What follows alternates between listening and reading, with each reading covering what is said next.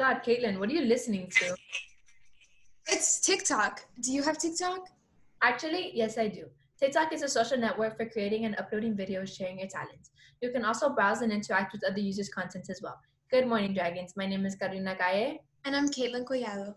and today we're going to be discussing Donald Trump's future plans for TikTok. As many of you may know by now, the President of the United States has been arranging for the app TikTok to be removed from all the app stores across the country. This app is currently owned by the Chinese company ByteDance. The relationship has caused the Trump administration as well as lawmakers across both aisles to accuse the app of being a security threat, stealing its users' information, which is the main reason Trump has been issuing to shut it down from the App Store. This ongoing issue has been occurring throughout the past several months, leaving users confused or unknowing whether or when or if the app is actually going to close down.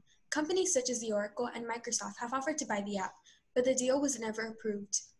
Additionally, we have gathered opinions on this specific topic from a few students at Pinecrest Glades.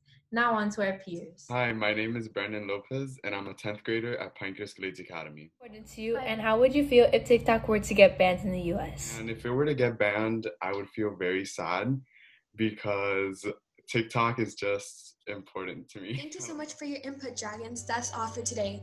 Now, what's your favorite part about TikTok?